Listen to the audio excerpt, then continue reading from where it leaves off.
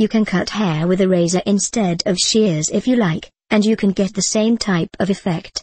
Many men and women would rather go to a professional hairstylist than do it themselves.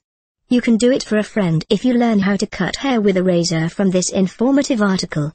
Wash your client's or friend's hair thoroughly before you begin the cut. Use a healthy shampoo and conditioner.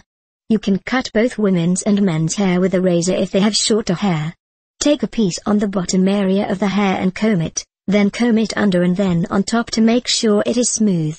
Then apply the razor and use medium tension to cut the hair smoothly.